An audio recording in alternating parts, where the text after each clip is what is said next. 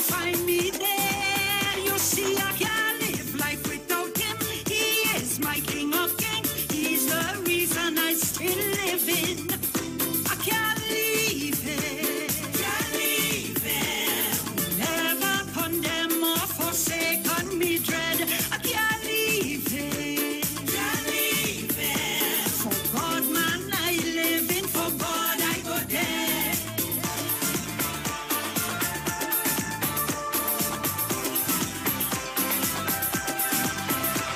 There are so few who made it through and come from the darkness of this world. But I saw the light, I found the truth. I have more than silver, more than gold. I give my life over to Jesus, the greatest decision I made. Boy, I recommend you try him. Jesus is the best upgrade. He came from earth and died on the cross, rose up just like a boss. When you see me smiling, he's the cause. I can't leave him. Can't leave him. Never condemn or forsaken me dread. I can't leave him. Can't leave him. God, man, I live in. For God, I go there. I am under the rock. The rock is higher than I. Jehovah hides me. I am under the rock. Go tell my enemies I am under the rock. Jehovah hides me. I am under the rock. I am under the rock. The rock is higher than I. Jehovah hides me. I am under the rock. Go tell my enemies I am under the rock. Jehovah hides me. I am under the rock.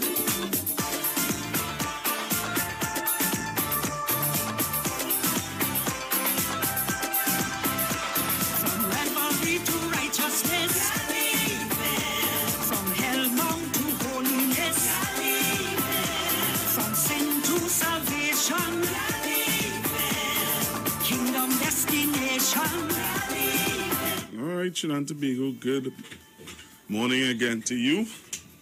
And, you know, there's some interesting information coming out in the public domain. And I think I would love to play it for you. So some of you need to join me on Facebook and on YouTube, because I am about to play you some information that I think I need to play for you right about now. So if you join me on Facebook and on YouTube, I'll be playing you the information right about now. All right. Many of you would know that the opposition leader have been making statements, and I think that this is going to become a really. I think this is it. This might just be it for Ms. Bissessa. I don't know for anybody else, but I feel this is her last hurrah. And in her last hurrah, I think she is now really. She is on the verge of. I don't know what to say, really. All right. But if you join me on Facebook and on YouTube, I want to play you the press conference from Mr. Ramesh Lawrence Maharaj. So all my Facebook people, all my YouTube people, if you join me now, I want to play you a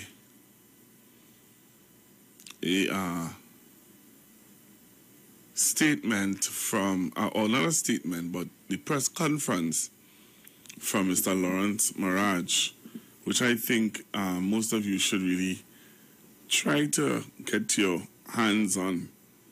And I think this is where people should be more aware of now, coming to the understanding that Ms. Bissessa is not good for this country. All right? I hold no qualms. I say it as it is. I'm saying it as it is. Some people try to butter you up and make you feel as though whatever. I am saying, based on what I've heard in this recording and this press conference from Mr. Maharaj, I think Ms. Bissessa is not good for this country. You may think differently. You have your right to. I have my right to think differently also. So I'm asking you, join me now on Facebook, join me now on YouTube. Just type in the Street 919 FM on Facebook, also on YouTube. You type in IWER TV, and you will see me there. And if you come on to IWER TV and you come onto YouTube, onto Facebook, you will be able to hear and see statements from Mr. Maraj. All right? And you tell me after I play it, I'll take your calls. And I really want to play this because of the caller who called in. And the callers that was calling in and was trying to implicate the government and implicate the Attorney General in this whole thing. I want to play this for you. I really want to play it for you, you know. I really want to play it for you today. So, looking to see if you're coming on. All right, once you're on, share the live. Somebody say, share the live. Laramine is here. Hey, Laramine, how are you going? I want to talk to you, Laramine. I need to get in contact with you. Miss Laramine, I want to talk to you. So share the live. Share the live, share the live. We're going on. We're going to hear what Mr. Maraj have to say. All right? So I'm going to play it for you now. All right? I'm going to play it for you now. So I'm not going to hold back anymore. I'm not going to wait for anybody else to come on the live. I'm going to play what Mr. Maraj had to say at his press conference yesterday. Listen to what Mr. Maraj had to say yesterday, Trinidad and Tobago. All right, thank you for coming on, and thank you for being a part of the discussion or the topic today. Listen to this, Trinidad and Tobago, and you tell me what you think. And the Prime Minister. 2 days after those allegations were made by the leader of the opposition, Mr. Wilfred Espini, chairman of Petrotrin, made public statements which implicitly supported the allegations made against ANV by the leader of the opposition. Petrotrin thereafter embarked upon an investigation into the allegations. In conducting those allegations, however, Petrotrin refused continuously the request made by ANV for Petrotrin to consult with ANV and its legal team in order for ANV to give answers to all of the allegations made by the leader of the opposition. ANV contended in its letters to Petrotrin and in the media conferences which I held that the allegations made by the leader of the opposition were not true. The leader of the opposition based the statement she made about ANV and the Prime Minister on a preliminary document marked private and confidential. It was a preliminary internal report of Petrotrin. That report was not a final report. It was not even signed by the two auditors, alleged auditors. It was therefore not a complete report. It was signed by one of the alleged auditors. ANV also did not have any opportunity to comment on any of the allegations or statements made in that report. So that document, on the face of it, was shown to be private and confidential and was not a complete and final report. At the media conferences which I held and the letters which were written to Petrotrin, ANV took the position that the allegations made by the leader of the opposition and contained in that internal document upon which she relied were totally incorrect. ANV requested Petrotrin to state to it any particulars of the allegations it wanted ANV to answer, and that ANV was prepared to answer those allegations. And for Petrotrin to hold consultations with ANV, for ANV to convince and confront Petrotrin that the allegations were untrue. Petrotrin, however, took the position that it would give ANV a hearing and hold consultation at the right time. Petrotrin, however, never did that. It conducted a one-sided investigation in breach of every existing rules of procedural fairness and natural justice. Petrotrin retained foreign experts, Kroll Consulting Canada and Kathleen Klein and Associates, but it refused to permit those experts to consult with A&B in respect of the allegations, so that A&B would have been able to give to those experts whatever answers or explanations they wanted in answer to any of the allegations. Petrotrin also took the position that although it intended to rely on the reports of Kroll and Kapney Klein, that those reports were private and confidential and were therefore not for the eyes of A&B and its lawyers. It was only for the eyes of Petrotrin.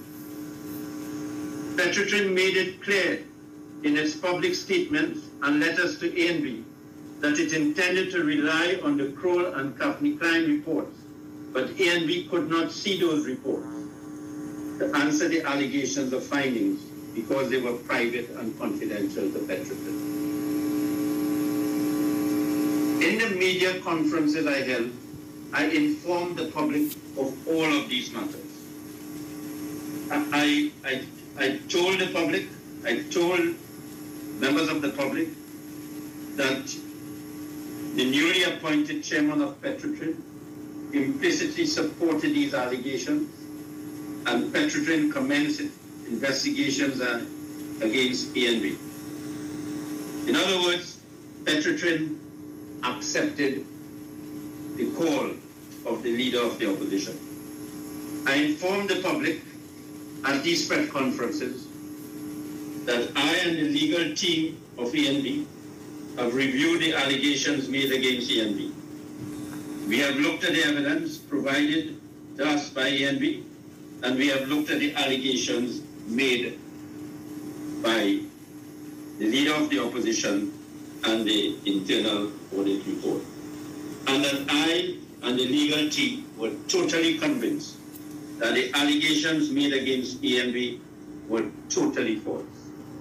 I made several requests of Petrotrin to hold consultations with A&B so that we would be able to convince Petrotrin that it was going in the wrong direction.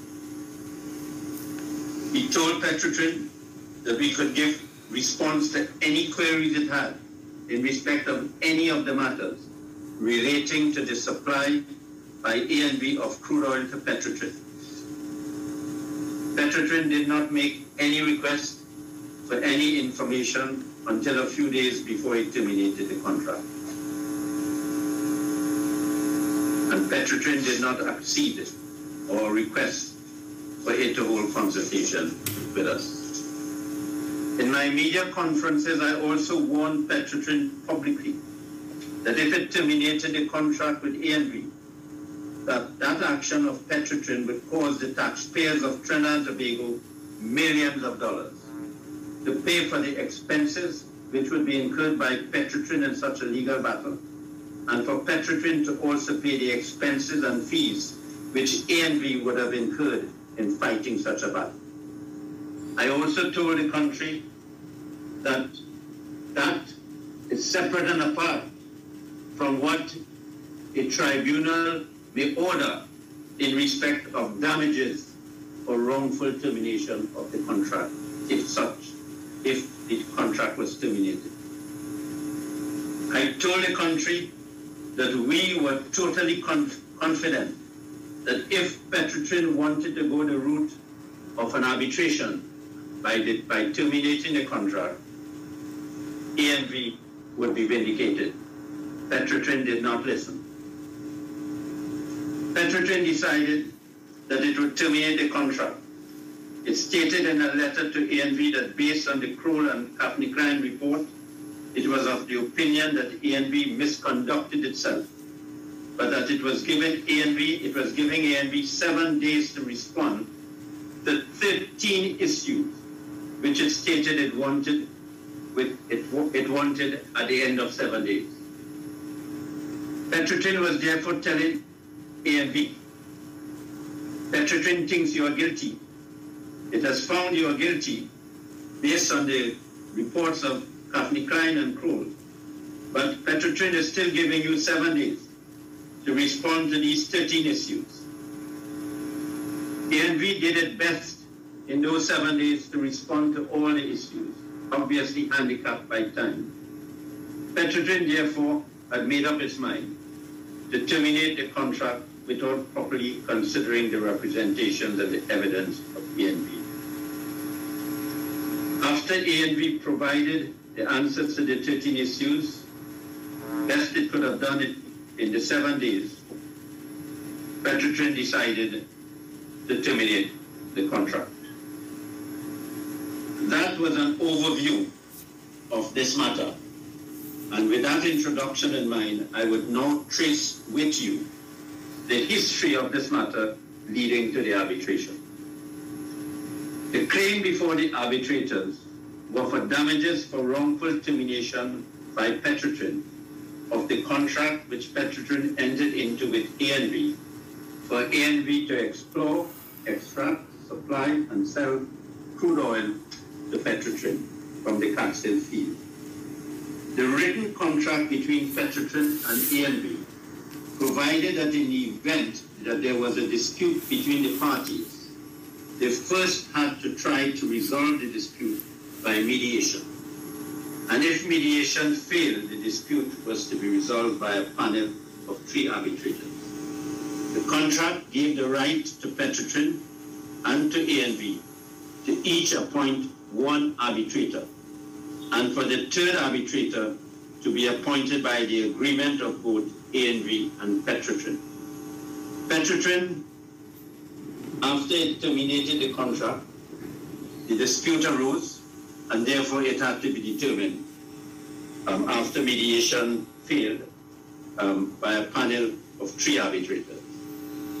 The 3 arbitrators were Petrotrin's choice of the arbitrator, and who was appointed as an arbitrator was Justice Humphrey Stallmeyer, who was a former judge of Trinidad and Tobago and also a former judge of appeal of the Court of Appeal of Trinidad and Tobago. ANV's appointee choice of arbitrator was Lord David Hope, a retired judge of the Judicial Committee of the Privy Council, which is the final Court of Appeal for Trinidad and Tobago. Both ANV and Petrotrin agreed on the 3rd arbitrator as the chairman of the panel. That person was Sir Dennis Byron, who was the former president of the Caribbean Court of Justice. So it would be seen quite readily that the panel of arbitrators was a very experienced, distinguished panel. The Court of Appeal of Trinidad and Tobago decides cases. They have in some cases, they can decide it finally. In other cases, the Privy Council is the final court for Trinidad and Tobago. The Caribbean Court of Justice is the final court of appeal for some of the countries of the Caribbean. So you would have seen that the judges who served on the Privy Council, who served on the Caribbean Court of Justice, who served on the Court of Appeal, were judges who were eminently qualified to do this job. And these were the judges who the parties agreed to determine this dispute. The panel of arbitrators, as I mentioned, were agreed to by both ANV and Petrotrin.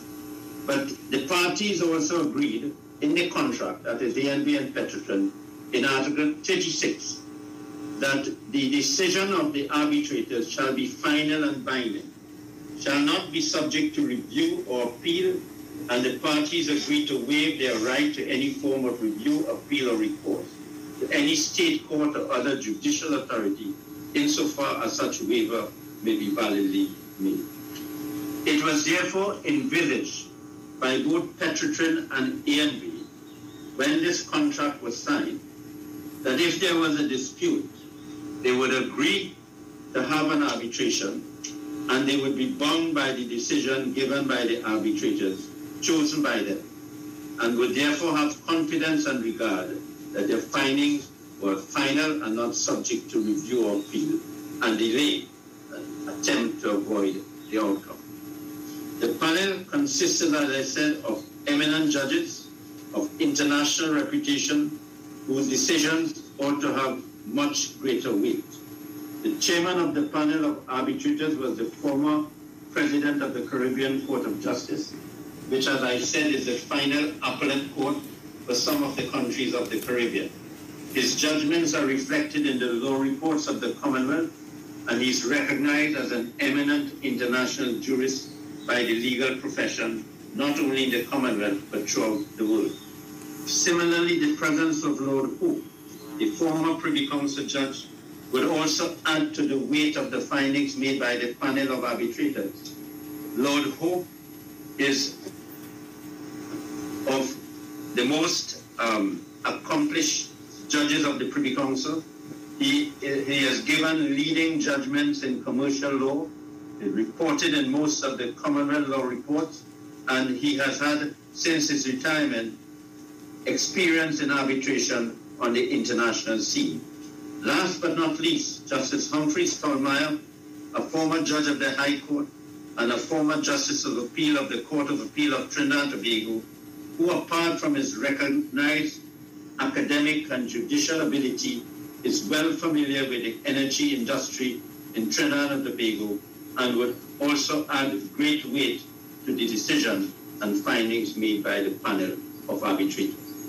I have decided to give the members of the public, the members of the media, some context in which this decision was made and in respect of the panel which made this decision.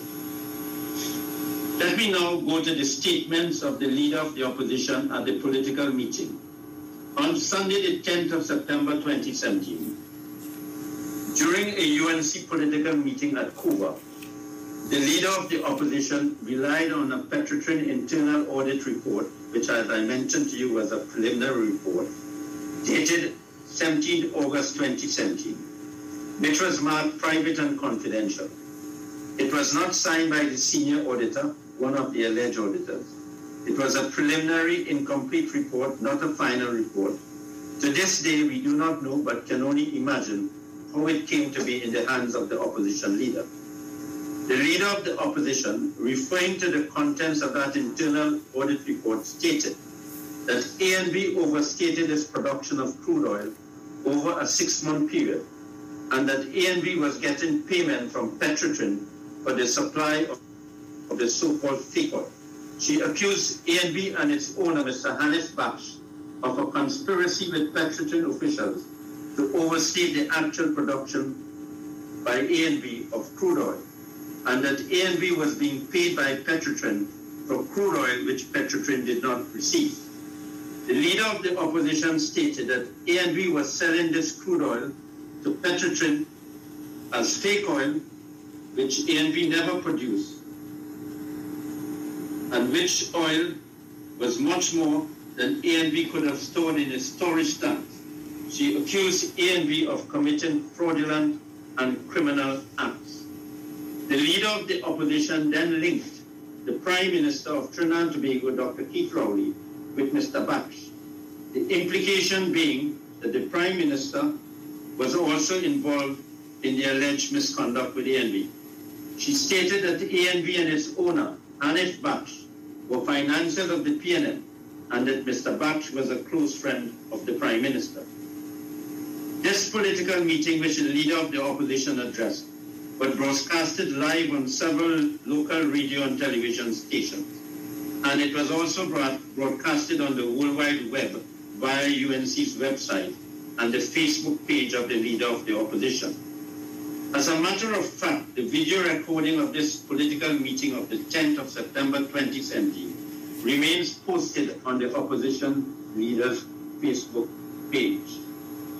Prior to the publication by the leader of the opposition of these allegations, Petrotrin had not taken any action on these unfounded allegations against ANB or Mr. Baksh. Petrotrin had not even informed Mr. Baksh of any such audit report or any such allegations which were being made against him or against ANB for allegedly overstating the supply of crude oil to Petrotrin. The conclusion drawn is that Petrotrin had not come to the view from its internal audit report that the leader of the opposition so quickly reached with no evidence. However, based on the statements made by the leader of the opposition, Petrotrin's then newly appointed chairman, Mr. Wilfred Espinay, on the 12th of September, just 2 days after that statement was made by the leader of the opposition, made a public statement which implicitly repeated the allegations made by the leader of the opposition against ANB. The leader of the opposition had called upon Petrotrin to take action against ANB. Petrotrin decided to commence an investigation into the allegation which the leader of the opposition made. The leader of the opposition was not satisfied with that. She took those allegations to the parliament, in that it formed the basis for the Prime Minister to question time in Parliament to answer a question by the opposition whether he was a friend of Hanif Nazim Baksh, the owner of ANB. The Prime Minister confirmed that he was a friend of Mr. Baksh for a period of 7 years. The leader of the opposition, by taking this issue to the Parliament in the context of what was happening at that time, was by her conduct and action further publishing the allegations she made against ANB and the Prime Minister in a statement of the 10th of September 2020. At several public meetings of the UNC, the allegations made against Mr. Baksh and the link of the allegations against Mr. Baksh to the Prime Minister were repeated by the leader of the opposition, which were carried live on the electronic media. These allegations of the supply by ANB of fake oil to Petrotrin with the link of the allegations to the Prime Minister were being pushed by the leader of the opposition as part of a political strategy. The leader of the opposition was doing this based on a preliminary audit report which Petrotrin itself had not acted upon, and which was a preliminary report, not a final report. And the leader decided to use this report to make these serious defamatory allegations against my client and the Prime Minister. These allegations continue to be published by the leader of the opposition at a political meeting, notwithstanding the several media conferences I called, in which I publicly called upon Petrotrin and the leader of the opposition to stop making these allegations. I call these conferences from time to time, and I showed at these media conferences for the public to see, for Petrotrin to see, for the government to see, for the opposition to see, that the facts show that ANB had the capacity to drill the oil. The Capsule field had the capacity to produce the quantity of oil. ANB had the investments and the machinery to drill the oil. ANB supplied the oil to Petrotrin. The pumps it had the capacity to pump the oil. And there was no evidence to show that oil was stolen by anyone. The leader of the opposition had to face, because the leader of the opposition did not stop making the allegations against ANB, and the lawyers for ANB decided to take action against the leader of the opposition. The leader of the opposition was given the opportunity by ANB and Mr. Hanif Baksh to withdraw the allegation made against ANB and Hanif Baksh, and to apologize and make an offer to pay damages for libel to his reputation and his company's reputation. It was pointed out to her that the allegations she made were false, and that she knew that they were false, and that they were causing serious damage to the reputation of both Mr. Baksh and ANB. ANB and Mr. Baksh filed a claim against her for damages for libel, and claimed aggravated and punitive damages against her. The claim for damages for libel against the leader of the opposition by both ANB and Mr. Baksh was on the contention that the allegation she made against ANB and Mr. Baksh could not be supported by any evidence that she could have produced. Further, the leader of the opposition did not make inquiries to ascertain whether there were any grounds to support such allegations. As a result, we contended that the allegations made by her were made recklessly. That claim of ANB and Baksh against the leader of the opposition for damages for libel is pending in the High Court. But the leader of the opposition was not going to stop.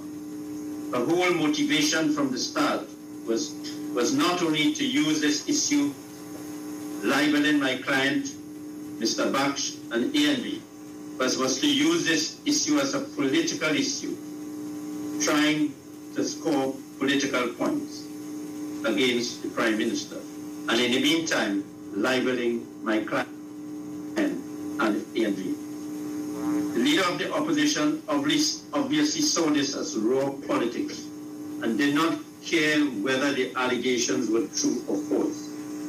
It seems as though it suited her politics to be able to go at the Prime Minister and not caring whether, in doing so, she was damaging and possibly destroying the reputation of Mr. Baksh, the commercial reputation of his company, and causing his family great distress and suffering.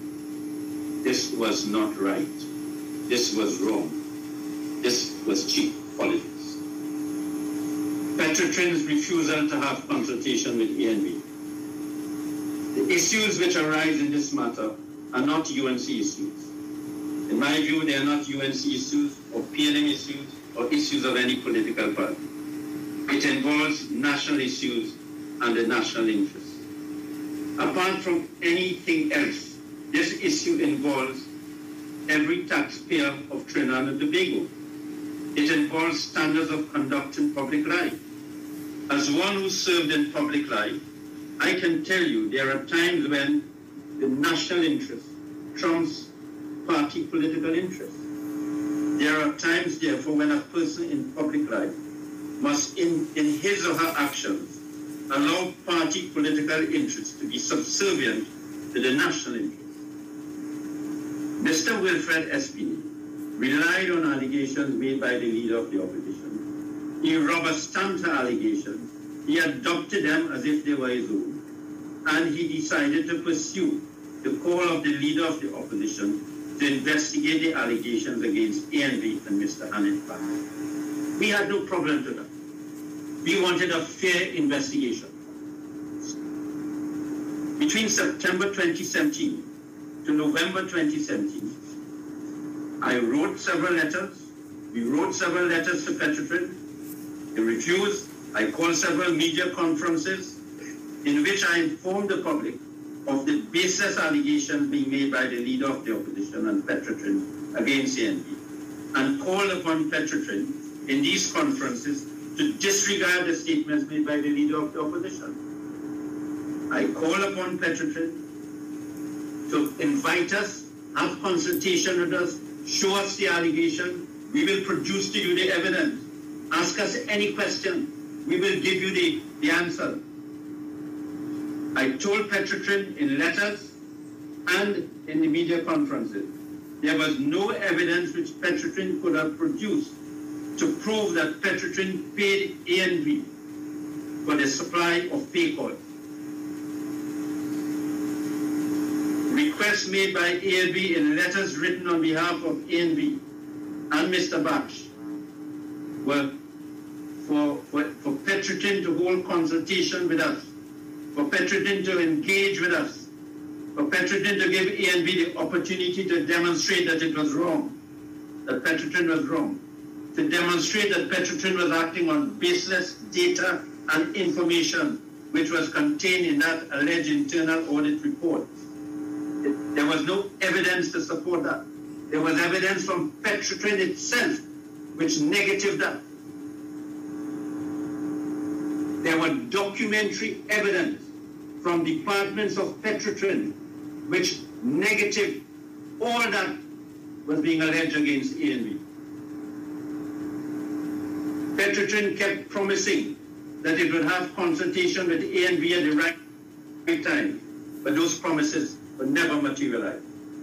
Notwithstanding the request made on behalf of ANB for Petrotrin to have consultation with ANB, the then chairman of Petrotrin, Mr. Wilfred Espini, pursued the investigations on the basis of the allegations made by the leader of the opposition on which she relied on that incomplete audit report.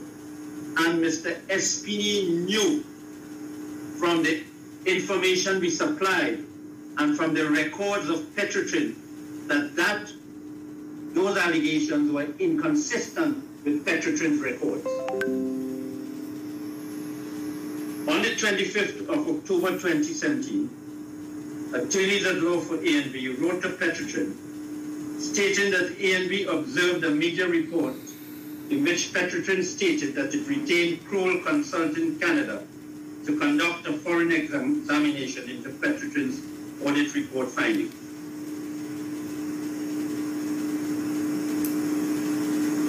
A&B, as I told you, made attempts to get a copy of that report. Petrotrin said it was private and confidential.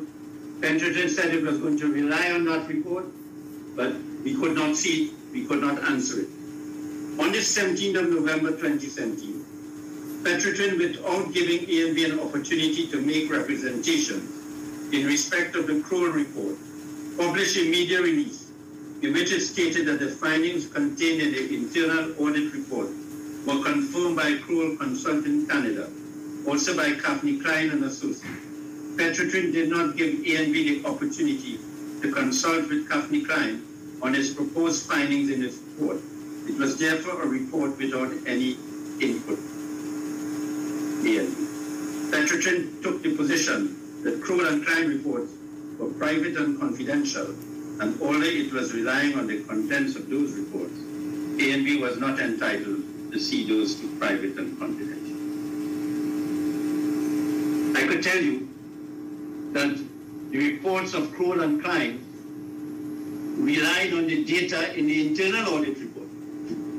And if Kroll and Klein had the benefit of talking to us and sharing their concerns with us and giving all the evidence we had, which was produced at the arbitration, Kroll and Klein may not have misadvised Petrotrin. But it was Petrotrin's fault, because Petrotrin had to conduct a full-scale inquiry, not a partial inquiry, not in respect of the internal audit report, because the internal audit report was based on certain data which didn't have all the relevant facts and didn't consider all the relevant facts. Next issue I want to tell you is how Petrotrin gave A&B 7 days to respond. The first time Petrotrin gave A&B an opportunity to respond to allegations it made was in the letter dated the 1st of December 2017, whereby Petrotrin stated that it reviewed the Kroll and Kaffney Klein reports, which were private and confidential reports, and formed the view that it had reasonable grounds that A&B misconducted itself and was involved in a wrongful or fraudulent activity during the period April 2016 to July 2017. It then set out in that letter 15 issues and reasons for arriving at that opinion, and invited A&B to provide its comments not later than 7 days of that letter. So while Petrotrin had months in which to settle that letter, Petrotrin is saying that, boy, we agree or guilty, but you only have 7 days to respond. So doing the best it could have done in that short period of time, 7 days, A&B answered the allegation. It was clear from the contents of Petrotrin's letter of the 1st of December 2017 that Petrotrin had made up its mind to terminate the contract before it sent that letter, but it was only going through the motion giving A&B a cosmetic period of 7 days to respond to answer the allegation. Despite this, Petrotrin insisted, despite all of this, all of the representation we made, all of the offer we made to show you had no evidence, Petrotrin insisted on ejecting A&B from the field on the grounds that it had lawfully terminated the contract and that it resisted A&B attempts in the courts to obtain an injunction to stay, for A&B to stay in the field pending the resolution of the dispute. The arbitration nevertheless went ahead, and it has now been completed, and A&B has now been vindicated. Consequently, the defamatory allegations made against the Prime Minister being connected to this alleged conduct of the ANP can also have been vindicated. But that is what I am saying, and that is what other people may say who have read the judgment. The question is, are taxpayers entitled to see the judgment?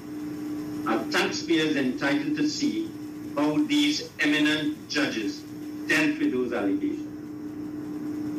Are taxpayers entitled to see what comments, if any, were made by the arbitrators in relation to the case of Petrotrin and the case of ANB? And I'll come to that in a short while. The leader of the opposition, however, following publication of some matters about this arbitration and its result on the newspaper, at a public meeting on Monday, the 14th of June, instead of making an apology in the light of the publication in the media that ANB won its arbitration in respect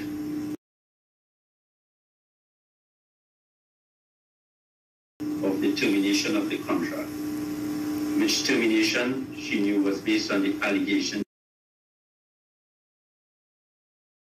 she made at a public meeting in 2017. She again referred to the 100 million peak oil.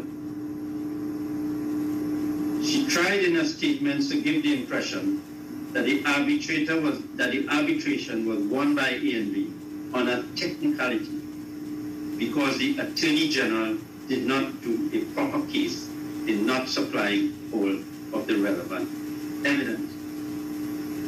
This is not totally untrue. It is a misrepresentation of what the leader of the opposition should know of the function of the Office of the Attorney General.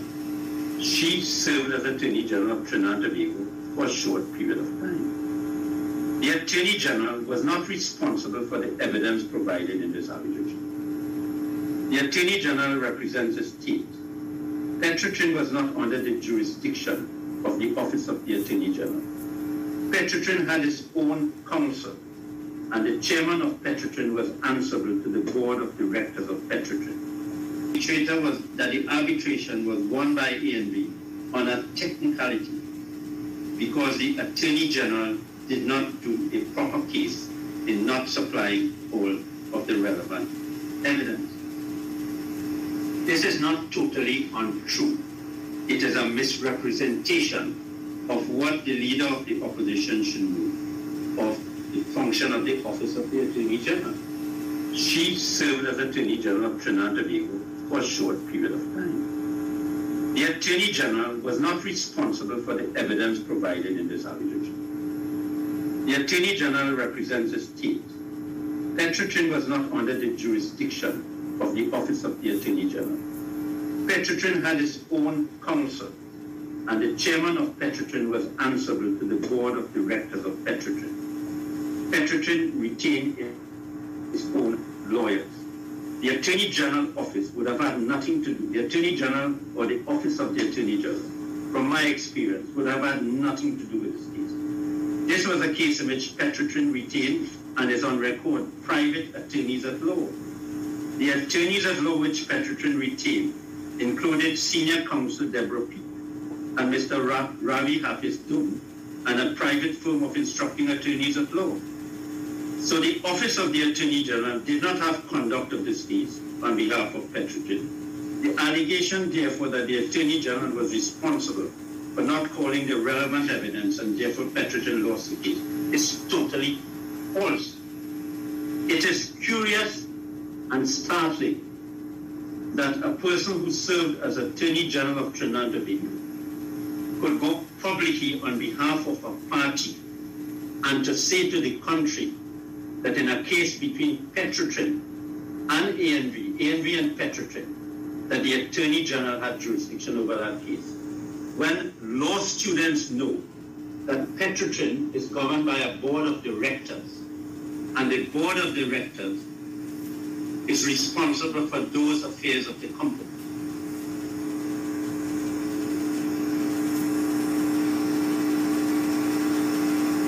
The Attorney General, as I said, had nothing to do with this case. This was a case, as I said, had its own lawyers. Petrotrin was well represented. It had every opportunity to adduce all its evidence before the arbitrators. Petrotrin, throughout the arbitration proceeding, attempted to take technical points. My conclusion on that is because it really didn't have evidence to answer ANV's case. The reality is that the case was won by a highly respected international panel of arbitrators chosen by both ANV and Petrotrin. So, Madam Leader of the Opposition, understand that. You are wrong. You caused serious harm to my client, to ANV, and as a politician, you owe a duty to apologize. Again, the Leader of the Opposition at the political meeting on Monday, the 14th of June, 2021, demonstrated that she was really interested in her party political interest and her own interest in trying to give the impression to the public that the Attorney General, as a member of the Cabinet, was involved in the arbitration, and that the Attorney General did not call the relevant evidence which caused Petrotrin to losing. The Cabinet was not part of this case. The Cabinet had nothing to do with this case. As Attorney General, I know that when state companies have litigation in court, the Attorney General doesn't interfere in a case. The Cabinet doesn't interfere in those cases.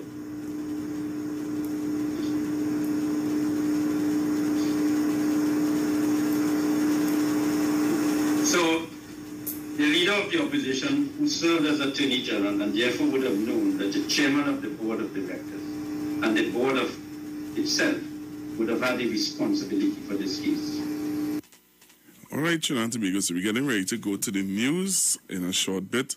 All right, so what I'll do, when you come back from the news, I'll finish off the recording of Mr. Maraj. All right, so when I come back from the news, I will play Mr. Maraj's statements, and so you'll get to hear exactly what he had to say. Finish off here what he had to say.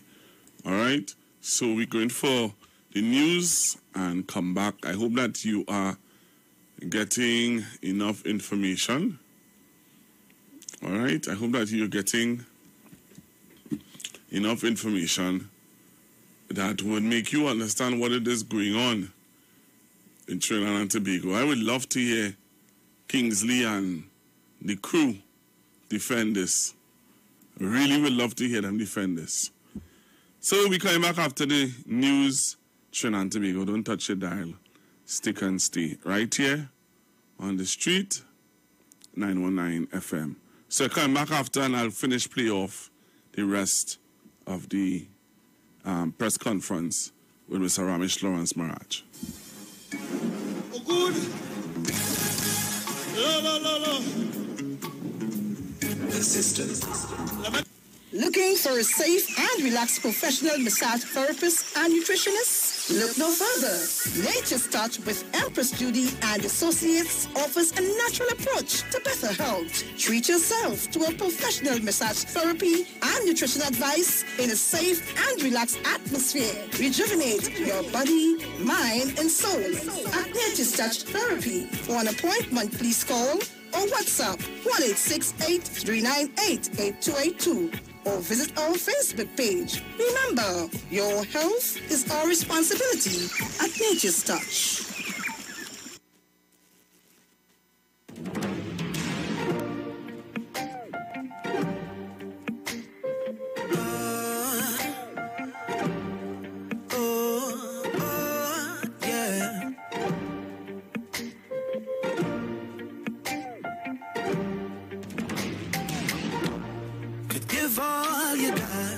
but life never give change. Pray all you want, the answer is still wait. Starting to doubt when life start to frustrate. But wait, don't lose your faith. Times when you're starting to lose patience. Remember the hard days when God saw you through. He was there from the start. So although they're trying to break you, it's Father God who make you. So just keep the song in your heart. See, life can be hard, so hard, so hard. It's no bed of roses, but hold on to God. There is beauty in your scars. It's no bed of roses, but hold on to God. Your foundation steady and not shaking. Your bends but not breaking. Your dark clouds will all soon be gone. Life is hard, so hard. Simpsons Memorial Limited, number 63 Eastern Main Road, Laventille. Internationally accredited funeral directors